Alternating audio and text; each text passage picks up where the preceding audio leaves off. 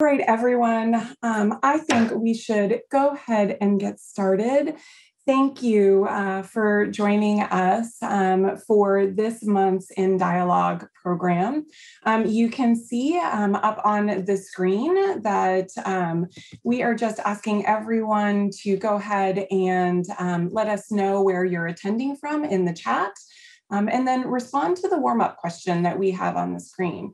What does it mean for a person to have agency? So to kick us off, I'll just introduce myself first. My name is Brianna White. I'm the head of education for the National Portrait Gallery. My colleagues will introduce themselves over the next few minutes. But I just wanted to tell you a little bit about our program this evening and talk a little bit about some of the logistical things that we have going on. So this month's In Dialogue, Smithsonian Objects and Social Justice program, it's a collaborative program that is hosted by educators from the National Portrait Gallery, along with colleagues from across the Smithsonian. This month's program, we are so lucky to joined by wonderful colleagues from the Freer and Sackler, Smithsonian's National Museum of Asian Art. It is our intention with this program to explore civic awareness through conversations about art, history, and material culture, and to discuss how both historical and contemporary objects from our collections speak to today's social justice issues. You probably already saw when you joined our program, but this program will be recorded. If you turn your camera on, the video feed from your device may be captured on the recording and used for Smithsonian purposes. Take care to conceal from view and not share material that is private, sensitive, or confidential. We will ask you to remain muted for the program today and to engage with us via the chat box during our program this evening. Tonight's program includes a sign language interpreter. You can pin the interpreter. You right-click on the three dots in the upper right corner of the interpreter's box, and to ensure that the window remains on your screen. In addition, this program is also being automatically transcribed. To turn the captions on or off, toggle over the CC or closed caption button on your Zoom window. With that, I'm going to turn it over to my colleague, Kaya Black.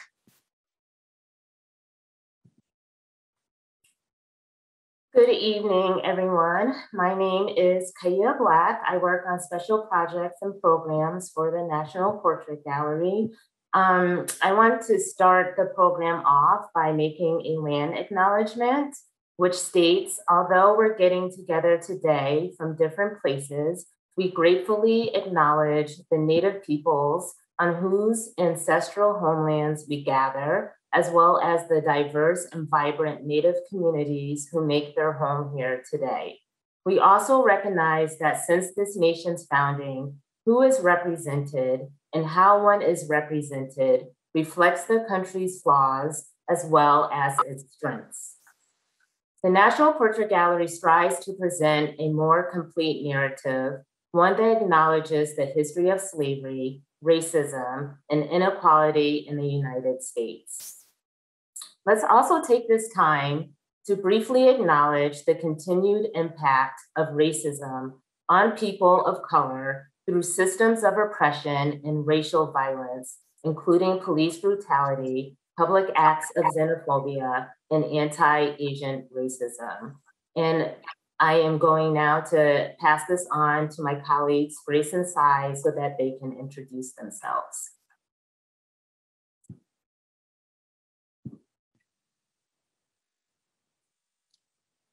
Hi, everyone. Thanks, Kaya and Brianna, for that introduction. My name is Grace Murray. I'm from the Public Programs Department at the Freer and Sackler Galleries, the National Museum of Asian Art.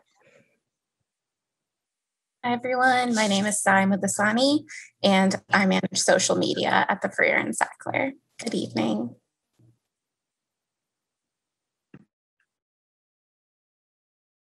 I think Vanessa is now going to take us through our community norms. So take it away, Vanessa. Yes, hello. Hi, everyone. My name is Vanessa Jones, and I am an educator here at the National Portrait Gallery, and I'm very happy to be here with all of you tonight. So let's just take a moment to ensure that we all create a safe space for us to have this conversation today. And I just want to point out some of our community norms. Respect others and their opinions. Consider your own privacy and that of others. Avoid inappropriate material and statements. Cyberbullying will not be tolerated. Be present, patient, and compassionate. And remember that we all come to this conversation with different lived experiences, perspectives, and ideas. And even though we might disagree, we can learn from each other and build community. Thank you, Vanessa. So when everyone first joined us, we asked you to respond to a warm-up question, which is, what does it mean for a person to have agency? So I'm going to ask Vanessa to help me call out a few of your answers from the chat. While she does that, I just want to share individual agency is when a person acts on their own behalf. Agency is defined as the capacity of individuals to act independently and to make their own free choices. So let's hear some of your responses. So I see someone who said that agency is to be seen and heard, to be acknowledged. It's a relationship. That's great. Let's see. For a person to have agency, the individual needs to be recognized as a member of society or a subgroup. And I'll share one more. I think agency means having as many choices as the average person, not having options cut off from you. So thanks, everyone. I really like that idea of a two-way exchange and also being seen. So that leads us to the question that's going to guide our conversation tonight, which is, why does agency and representation matter? So we will explore this key question in relationship to a 1937 photograph of actress Anna May Wong and an early 21st century photo performance by Pushpamala N. Great, thank you, Sai. So to kick us off, to start off our conversation, we are going to take a close look with this portrait of Anna May Wong that was created by Nicholas Murray in 1937. I'm going to start off by giving you a little bit of biographical information about Anna May Wong, but as I do, I'd like you to take a few moments and look closely at this particular photograph. And I'd like you to let your eye wander over the image from top to bottom, side to side, all around, and really take in what we call the elements of portrayal of the portrait.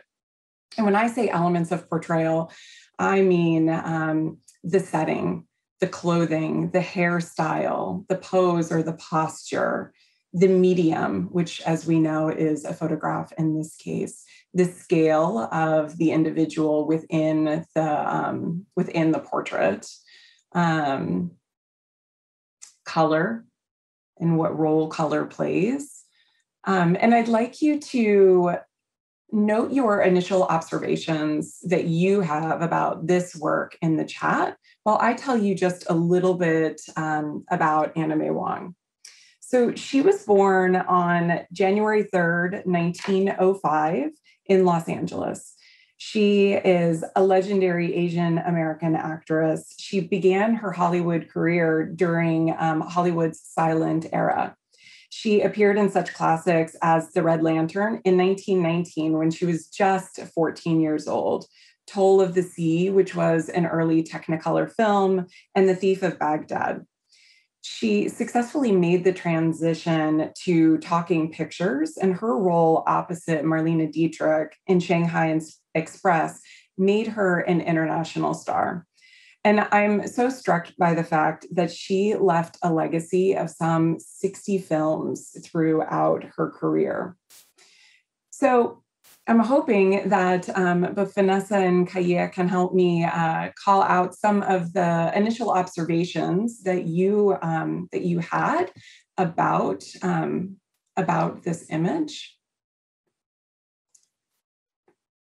What are we seeing in the chat? So someone mentioned that red is a prominent color in the photograph. She is holding a paper or a fan behind her head. She seems to look somewhat submissive. She's definitely looking away from the viewer with her eyes kind of downcast, definitely not direct eye contact. And someone did actually mention her clothing, what she has on, that her dress seems to be of Chinese origin with embroidered dragons. Okay, excellent. So I'm noticing with all of these observations that you really are taking in those elements of portrayal, thinking about her pose, the fact that her eyes are cast downward, she's not engaging with us, the viewer. There are a lot of responses about what it is that she's wearing, as well as the accessories that we see within this image. And then we are certainly struck by the background because it's a hint of something, but we can't quite make out all of the details. And we'll talk a little bit more about the background in just a little bit. So what additional observations are you seeing based on these initial, elements and observations that you all are having? Anything else come up for you as we continue to talk about what we see? And Vanessa, please feel free to chime in with what you're seeing in the chat. Yeah, so we have a comment that Anna May Wong appears perfectly made up with her haircut and her eyebrows, and of course her traditional dress. Someone notes that it seems more of an American idea of what a Chinese dress would look like. And she seems to be reminiscent and longing for something.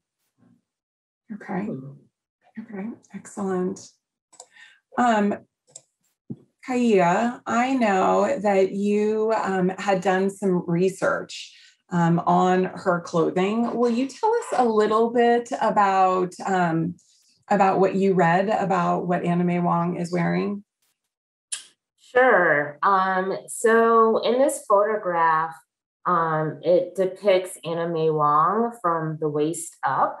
And perhaps she might be wearing what is known as a cheongsam or a chi pao, which was a long gown that was first worn by the Manchu women, which dated back to the Qing dynasty, which was the last dynasty in China from 1644 to 1912. Cheongsams have since evolved into a more form-fitting gown with high necklines that were very popularized during the 1930s and the 1940s.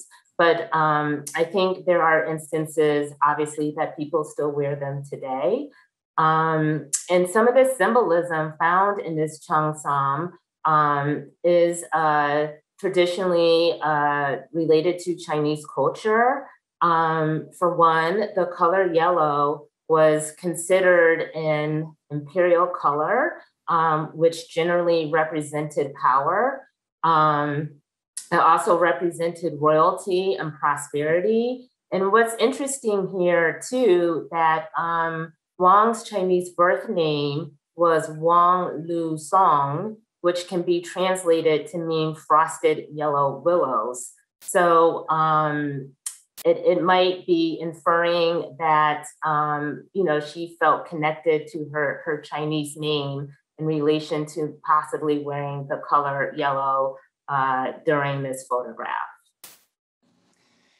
Thank you, Kaya. And that actually leads me perfectly into my next question for everyone, which is we've spent some time observing what it is that we see. And now I'd like to shift us into what sorts of inferences can we make based on those initial observations.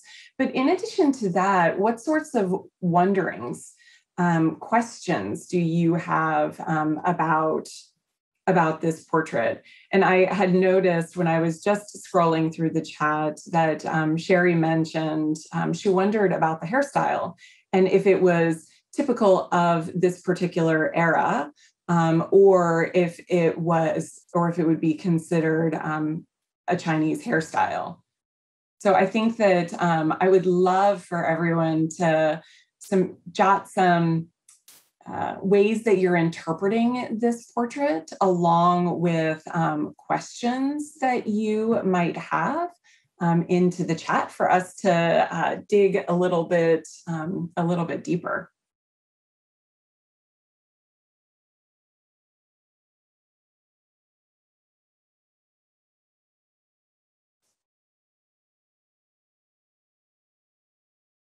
And I am just looking through the chat because I had noticed early on that someone had interpreted her expression, yes, that it looks as if she might look submissive in this portrait. And I'm wondering what other ways we might be able to interpret Anna May Wong's expression in this piece.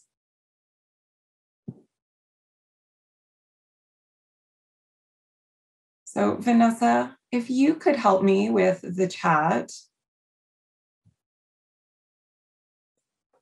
I see an expression of longing perhaps,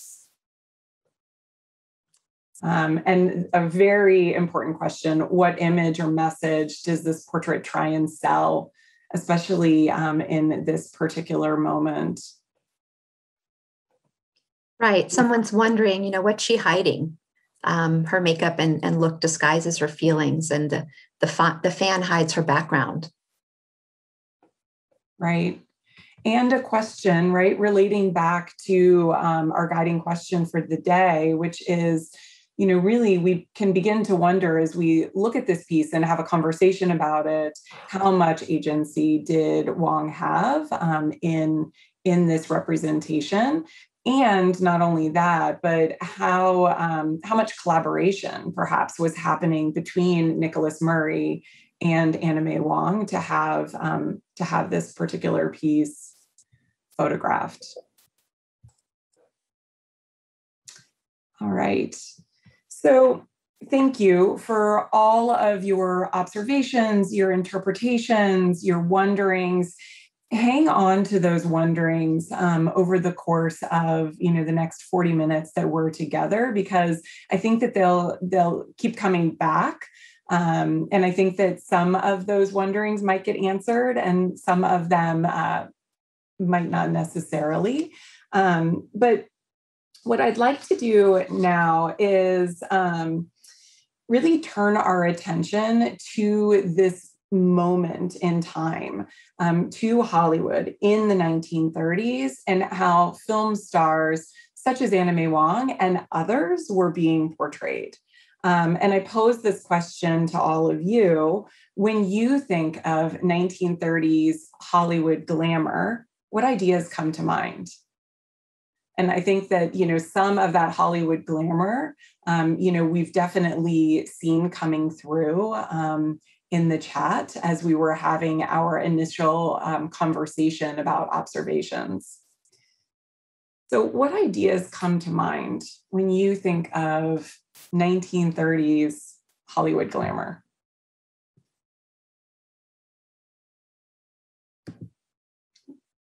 Sorry about that, everyone. The golden age of glamour for women's fashion, the strong contrast, glitz and sparkle and sleek. I love those words just all put together.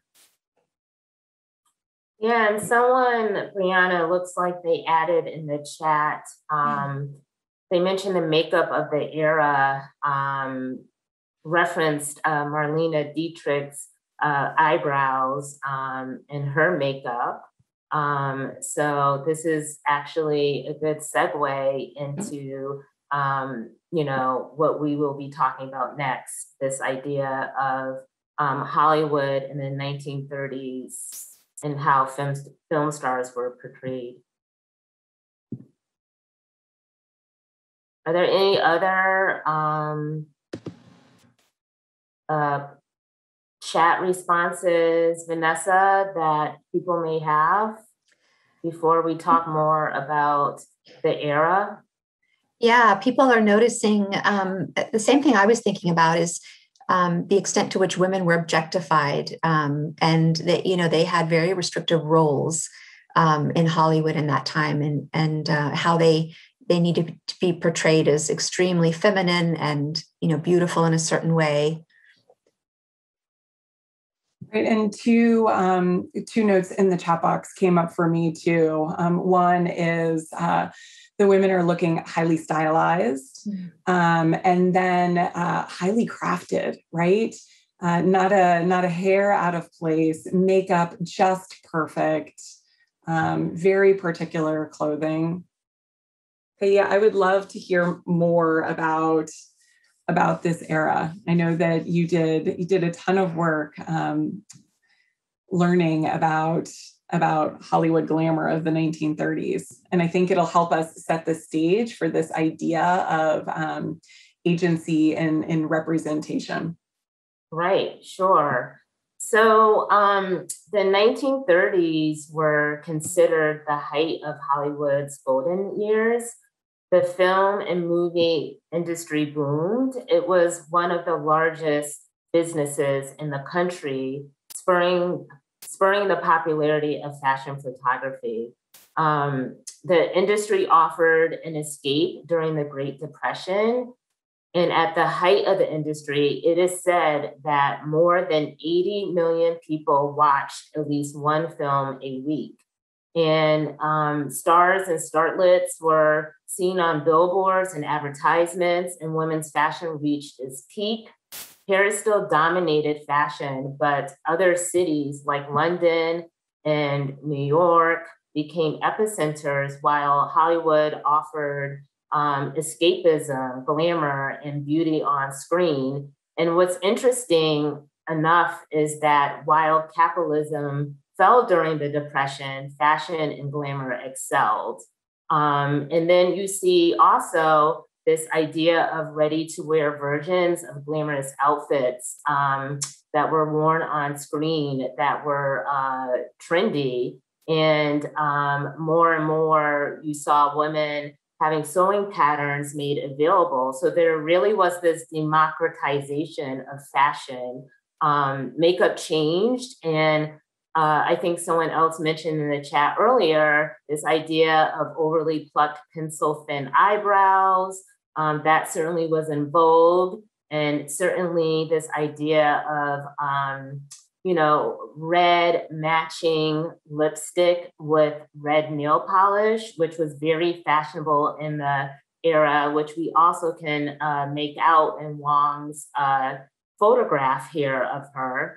And it's interesting because during the 19th century and the early 1900s, really wearing lipstick during the day was frowned upon at that moment. But in the 30s, wearing lipstick and makeup during the day was really no longer frowned upon. And let's talk a little also about who the photographer was. So Nicholas Murray was one of the many photographers documenting people of the era. He produced over 10,000 photographs during his career, of 20 years. He was born Miklos Mandel. He was a Jewish Hungarian American who immigrated to the United States at the age of 20 in 1913 to escape rising anti-Semitism and the impending threat of World War I. And to assimilate, like many Jewish immigrants at the time, he changed his name to Nicholas Murray, and he took classes to learn English and to quickly get rid of his accent. He was working in a printing shop in Greenpoint, Brooklyn, but he ended up opening a photography studio in Greenwich Village in New York City. And in 1920, he landed his first break photographing Florence Reed, who was a Broadway and film actress for Harper's Bazaar. And soon after that, he really became the photographer who shot anyone who was anybody, ranging from film actors, literary figures, athletes, politicians, dancers. And he really became the creme de la creme during that time period. And I think you know, given all of what you just said about, you know, the Hollywood in 1930s, you know, we can begin to see ways, right, that Murray is idealizing beauty and conveying glamour in this portrait. Kaya, what are some of the ways that are standing out to you about that? So when I look at this photograph by Murray, to me, the way he idealized beauty and conveyed glamour was in a few ways. For one, what immediately jumps out to me is the staging and the positioning of the sitter, how Anna May Wong fills the frame of the image with her graceful pose. I should also note that when she was a teenager, she actually was a fur model. So you can see that perhaps she knows how to use her body when she's photographed. Her arms are also softly holding the fan at an angle as well. Obviously, with Murray being a photographer, you know, lighting is a big part. So she is lit from the front with the lighting highlighting the delicacy of her hands while she's holding the fan. And also, you know, it's definitely a stylized image. She is definitely made up, you know, with her earrings, her red lips, her red nails, you know, she's all put together. So these are kind of some of the ways that I think Murray did kind of capture glamour in this portrait. Thanks, Kaya. And can you, could you take a couple of minutes and just tell us a little bit more about Anna May Wong, so we can consider really the agency that she had in her life before we transition over to our colleagues at Freer and Sackler to talk about the yogini image? Sure. So Anna May Wong's career started early, as I think you mentioned earlier, Brianna. She was around 14 years old, and her career lasted surprisingly over 40 years. She was often depicted on screen as a seductress, as a dragon lady, in subservient roles. And at the time, the perception of Asians were that they were cunning and evil, along with other archetypes of Asian women as being exotic, submissive, conniving, and threatening, which were very much harmful misrepresentations that were projected in the media and in Hollywood.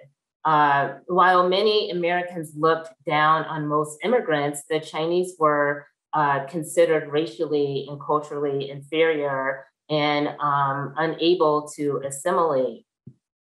This same attitude impacted Hollywood, and lead roles for Asian Americans were not given to Asians, but to white actors in yellowface.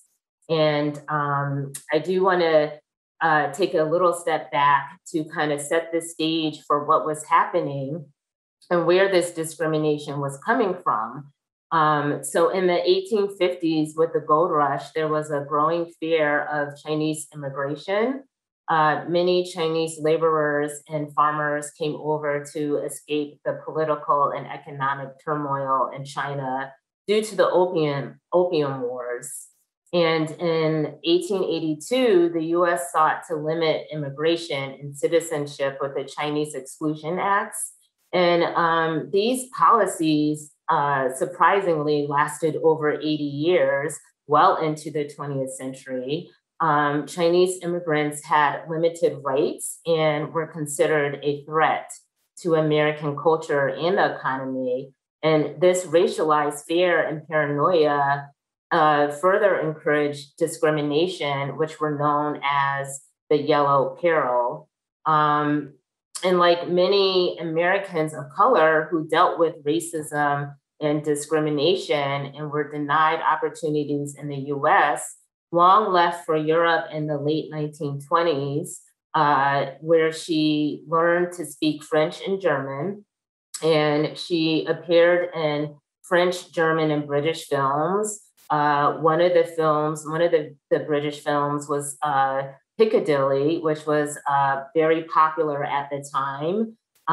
But with that film, despite its success, it still oversimplified and generalized Asian culture.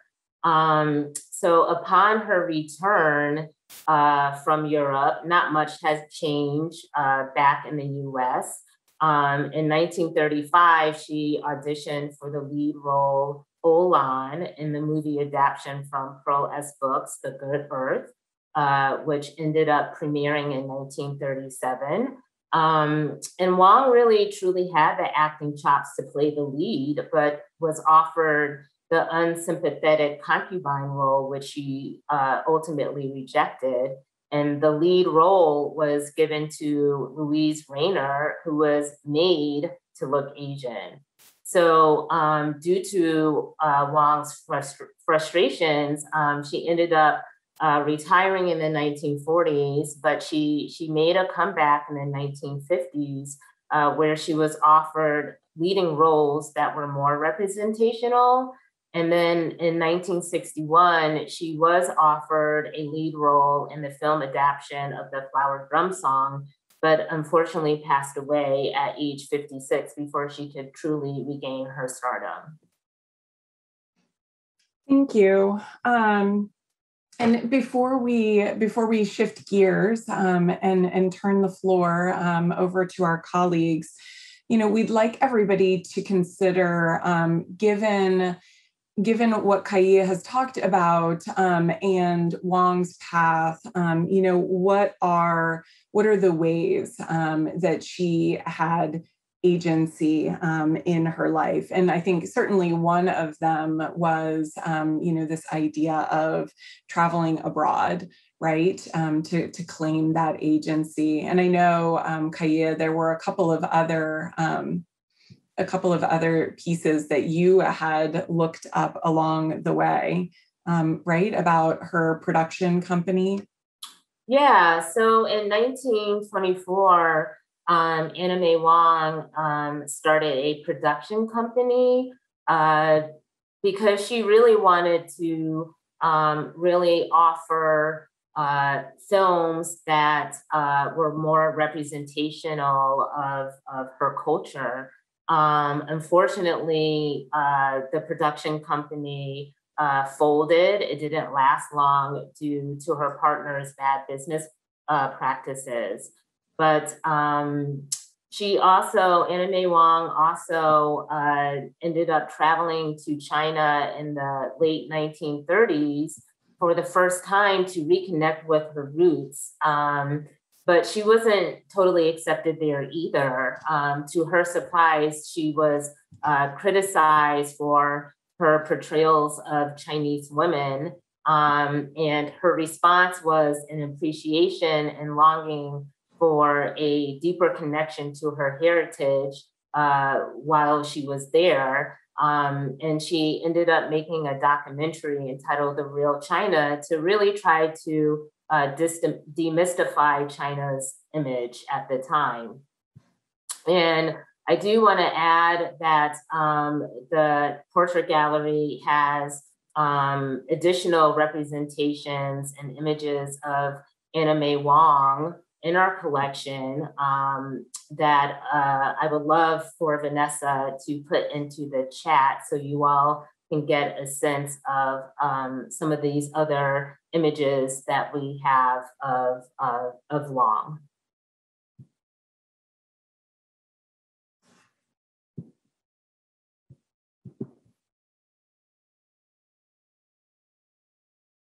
So let's turn our attention to a contemporary artwork which will allow us to explore representation in a different way. Let's pause and think of a time when others didn't see you or see the real you and how that made you feel. What did you do in response? And consider how you actively chose to display your authentic self to the world. And these questions are really more rhetorical, just for you to kind of reflect on. And on that note, I am going to pass it on to my colleagues, Grace and Sai, to take a close look at the second object. Thank you so much, Kaya and Brianna. If we can go ahead and have the next slide, that would be great. Thank you for inviting us to be here with you and join this program. I think really interesting connections come out when we bring the collections of two different Smithsonian museums together. And it's interesting for us to look at portraiture in this way with you all from the National Portrait Gallery. So an image that we want to share with you tonight is this one. And Brianna, do we actually have the next slide? Is it the one? Let's go back one, actually, sorry. Let's stay on this one. Okay. So if you'd like to make this image larger, you can move the gray bar on your screen over so that you can see it a bit bigger. But I'd like you to just take a moment and look at this image, take in all the details that you can see, and note, if you'd like, in the chat, anything that is really standing out to you as you first examine this image.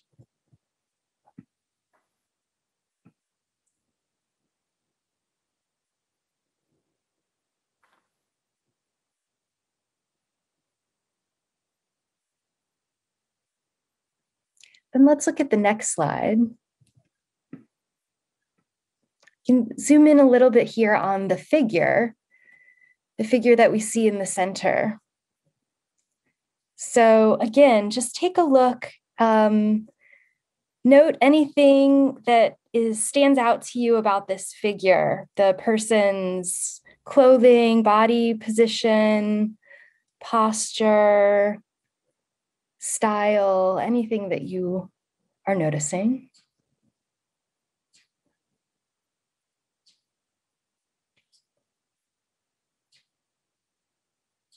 The Yankees, COVID victims. So what are your thoughts about how to cut through the bureaucratic chaos and get a more accurate count of infections and deaths? So someone is noticing that you can see her full body and she's looking to the side. She's looking a bit down. She's holding a bird. Her feet are bare.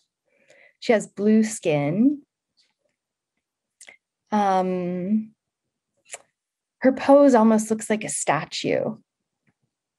Can we move to the next slide?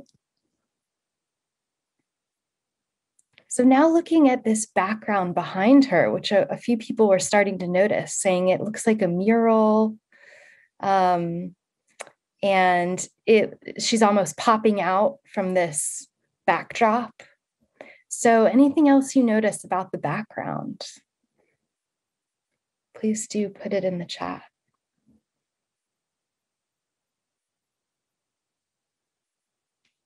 Someone says it's complex, multiple images painted in real, it looks posed, it reminds them of theater or trompe-l'oeil.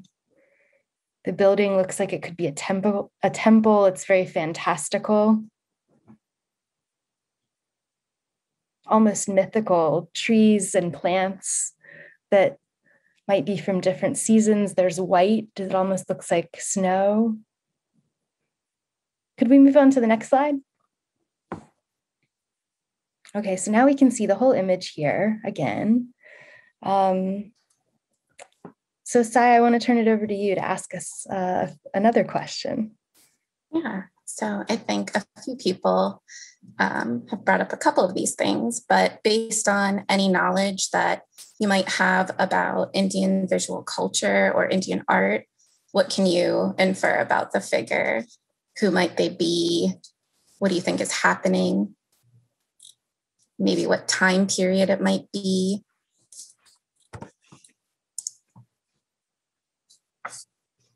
Or even the mood or the tone that you get from looking at it.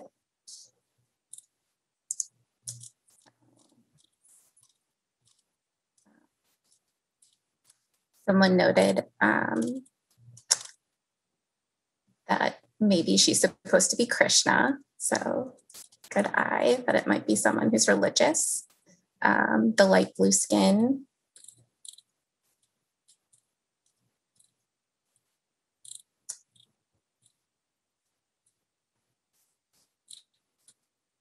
She looks like a deity or goddess, yeah. A sense of peace or spring because of the flowers and the birds. Very traditional religious art and dress.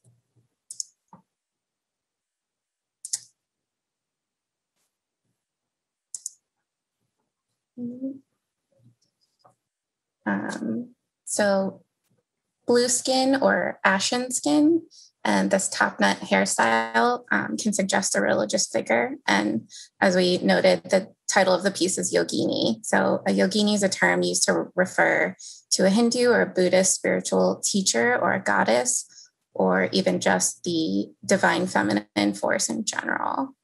So, oh, she's dressed for classical Indian dance. Could we look at the next slide, Brianna?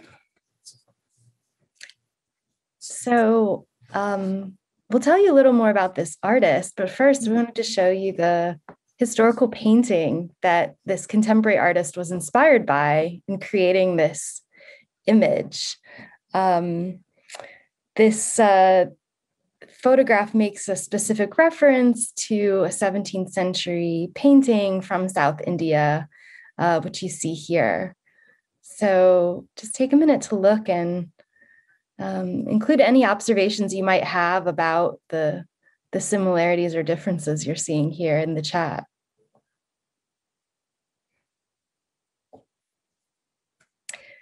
The contemporary artist who created this work, Pushpamala N, she followed her source material very carefully. You can see there's a red, gold, and purple outfit in both images. The woman's holding a bird in both. The landscape and the flowers and the gold background are very similar. The flowing clothing was typical of South India at the time that the painting was made. And the figure in the painting is sort of strangely elongated. She almost suggests someone who's like not quite a real person, maybe someone who's divine or mythical. And the painting likely was made for a ruler, and the flowers look really sort of fantastical in the landscape. Can we go on to the next slide? So just to let you know a little bit more about the artist who created this, Pushpamala N, and she does go by her first name and just her last initial. She is an Indian artist who was born in Bangalore, and she currently works between Bangalore and Delhi.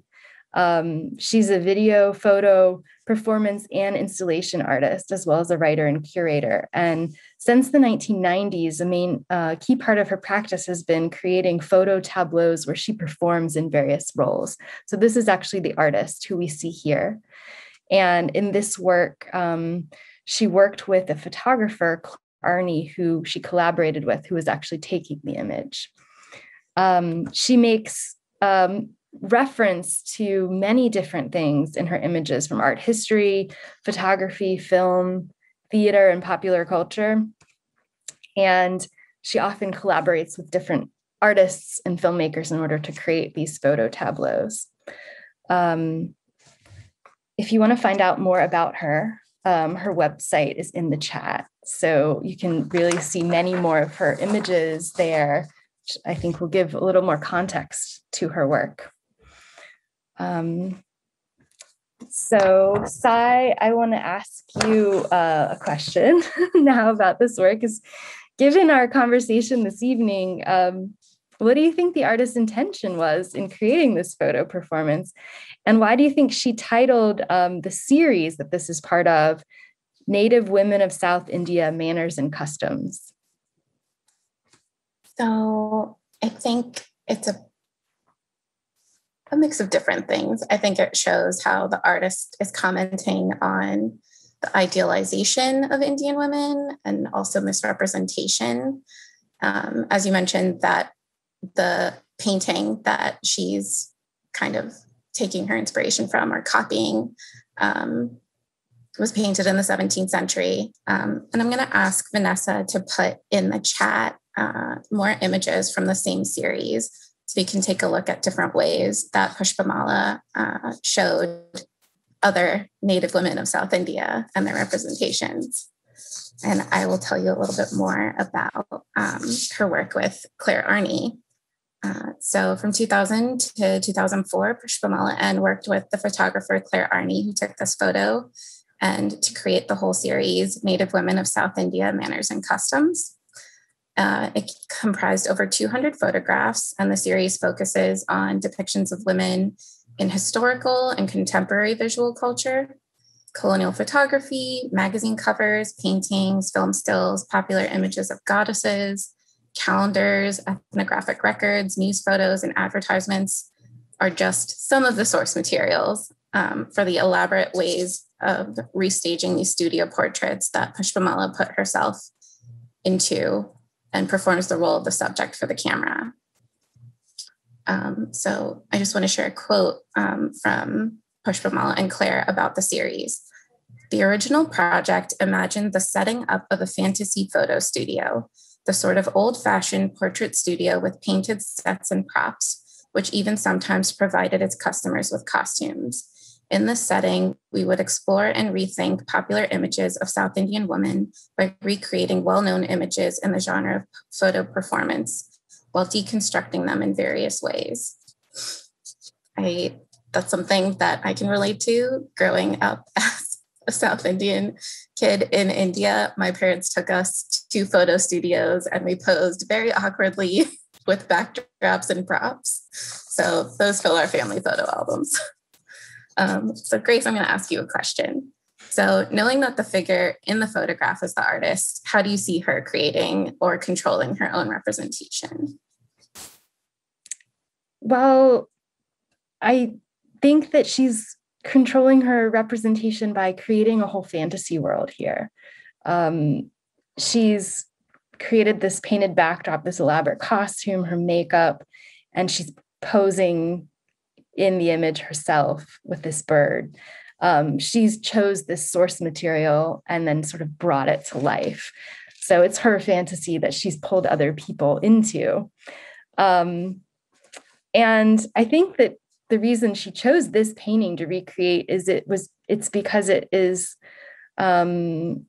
fairly well known in art history. It was on the cover of a catalog of an exhibition of Indian art that took place at the Metropolitan Museum in New York in 1985. So in a way, she's choosing kind of an icon of art history to play with and retell and recreate. You could also note that many artworks left India during the British colonial period and are no longer located there. So this, could be seen, as one scholar wrote about Pushpamala's work, that restaging becomes an act of reclamation, so of sort of taking something back. And I think this performance also really shows her freedom as an artist in moving between all different sorts of images and identities very fluidly. And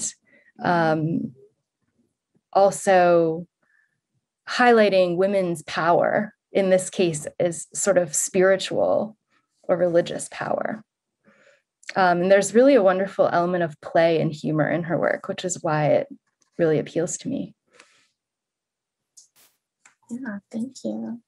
So I think that since we're getting close to the hour, we're going to bring us back all together to just spend a few moments answering our essential question, which is, why does agency and representation matter?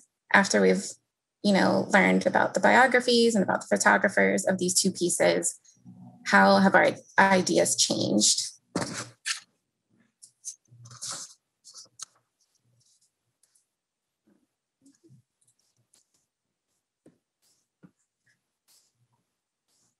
Let's see. So we've talked about the backdrops, we've talked about the figures, and the staging. Thank you all for your comments in the chat. So where do you see truth and where do you see fiction in these two photographs? And I invite Brianna and Kaya and Grace to answer that question while we get answers in the chat. I just wanted to call out a comment which Jan Stewart, who's our curator of Chinese art at Freer and Sackler, she made in the chat a little bit earlier about the Anna May Wong image, that she noticed it, or she was noticing that she thinks that you can see a Chinese ancestor portrait behind the figure here, so that it is a man wearing a red robe with his hand sort of coming out from the wide sleeve of the robe. So I just thought that was interesting to think about, that direct reference to sort of the ancestors or those who came before, but also a fairly stereotypical and well-known sort of image that she might be in front of, sort of representing Chinese art or Chineseness. Right, and thank you, Grace. And I think, at the portrait gallery, one of the things that we're always thinking about is that portraits do have both of those elements always, right? The fact, the truth, as well as the fiction. And so I think sometimes we can think about how how subjects how they want to be portrayed. And we had that initial observation in the chat about, what sort of collaboration may have happened between Wong and Murray, and how much say. And sometimes we know, and sometimes we don't. Sometimes we don't necessarily know. I do find it fascinating now that we have these two pieces, right, side by side. And, I think that we can certainly see these elements of truth, of fiction, and also this idea of controlling one's identity. And I've seen that come through in the chat as well.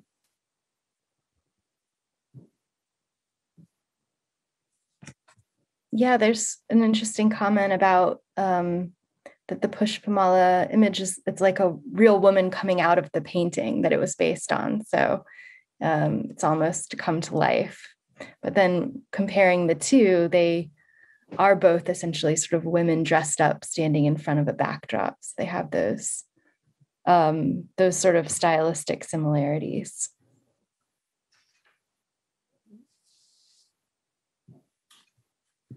I'm struck by the use of the word power in the chat. I think that's really interesting because I think agency and representation have a lot to do with power, right? Like, who gets to decide how you're represented? Is it you or is it the person taking your photograph?